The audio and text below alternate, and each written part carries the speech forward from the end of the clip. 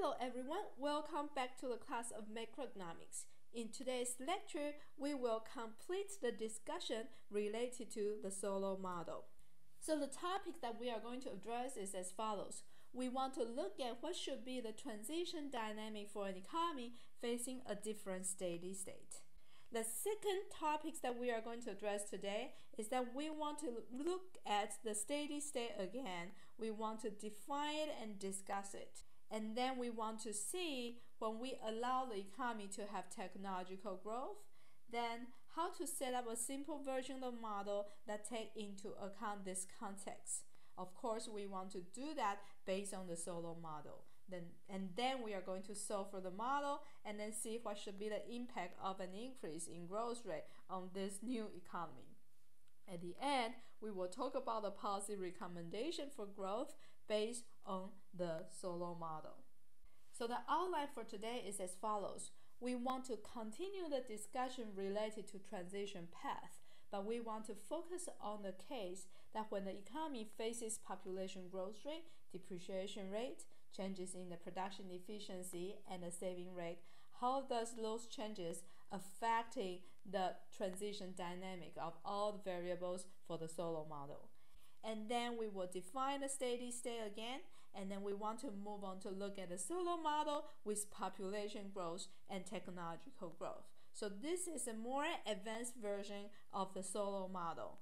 In here, we want to focus on another concept that is per effective worker, and then we will solve the system of equations for the solo model under these new assumptions, and then we will also introduce the solo diagram. And then we are going to discuss the role of the growth rate in the solo model. At the end, we will talk about the policy recommendation for growth based on the solo model. So now let's begin with today's lecture. Now let's continue the discussion related to the transition path. Before we begin, we want to review that when we are looking at the transition path, the first question we need to ask is, does the steady state change? If the steady state got changed, then the economy will transit from one steady state to another. But if the steady state doesn't change, then the economy will go back to the original state after the shock. And then the second question that we want to ask is, what happened to the capital investment consumption and output due to the shock? At the time of the shock occurred, after the shock occurred, and of course before the shock occurred. But in here, for simplification, we assume that the economy always starts from the steady state. And then there is a shock occur, for example, at time t equals 3. So the transition we are talking about is when there is a shock, then how does the capital investment consumption and output evolve over time? Therefore, in here the horizontal axis is the time, and the vertical axis is the variable we are interested in. If we are interested in the capital stock per capita, then we put the capital stock per capita in there. And then if we are interested in the consumption, investment, and output, and then we will replace vertical axis into, for example, output per capita, if that is what we care about, consumption per capita, and investment per capita. So now we want to continue the discussion related to the transition path. So in the previous discussion, we already talked about the transition path under the case that there is no change in the steady state, but somehow the economy deviates away from the steady state. In today's lecture, we want to talk about a scenario that is there is a steady state change. So following the discussion last time, let's continue the case number. Let's look at the fourth case, which is related to higher population growth rate, or in fact the outcome is the same as when there is higher depreciation rate. So now let's begin to go through the steps to think about how to plot the transition path for output, consumption, investment, and capital stock under this case. So to begin with, we need to first think about this case. That is, when there is higher population growth or higher depreciation rate, then will it affect the steady state? It turned out to be the answer is yes. because the changes in the population growth rate and higher depreciation rate somehow affecting the slope of the steady state condition. Given that it becomes higher, so we know that under the Solow diagram, we are going to have a new steady state condition with a new population growth rate or new depreciation rate. So then given that the steady state condition becomes steeper, so then we are going to have a new capital stock in the steady state, which is lower. So then we know when we want to plot the transition path for K over time, then we know the economy starts from the steady state and it stays there up to period T equals 3, because we assume that for all the shock it happens at T equals 3. And then we know it will move from one original state to the new steady state. And this new steady state is lower than the old steady state. Again, as we explained in the earlier plot, we said that the transition will always be faster at the beginning and then slower later on.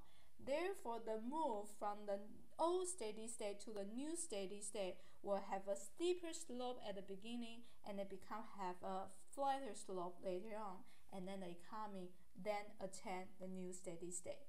So this is how does the capital stock per capita evolve over time for an economy that faces higher population growth rate or higher depreciation rate at time equal 3. And of course, this change is permanent. So then how will that affect the transition path for all the other variables? It turned out that given that the output is the function of the K, so then the output time path have the same pattern as the time path for capital stock per capita. Given that consumption is a fixed portion of the output, so again, consumption also follow the same pattern as the output. Finally, for investment, it is a portion of the output as well. So then the investment also have the transition time path with the same pattern as the output. So that's about how to come up with the transition time path for the case that for an economy that experiences a permanent change in the depreciation rate and population growth rate at time T equals 3. Now let's take a look at another case. The next case that we want to look at is just the opposite of the previous one. That is, now we want to see when the economy experiences a lower population growth rate or lower depreciation rate starting from T equals 3, then what happened to the transition for the variables output, consumption, capital stock, and investment. So again, we want to focus on the capital stock again.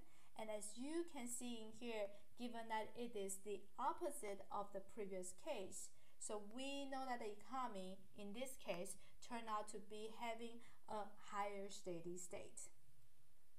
So then what happened is that at time T equals 3, the economy will start to move to a higher steady state. So then what happened is that they will have a transition faster at the beginning, and then the transition will then slow down. And then the economy is moving from one original steady state to a new steady state, and the new steady state is higher than the original level of the steady state. So then how does that affect all the other variables? It turned out that, again, given that output is function of the K, and given that the consumption is a fixed portion of the output and the investment is a fixed portion of the output, so for the transition time path for the consumption, investment, and output, all of them has the same time path pattern as the time path pattern for the capital stock per capita. So now let's take a look at another case.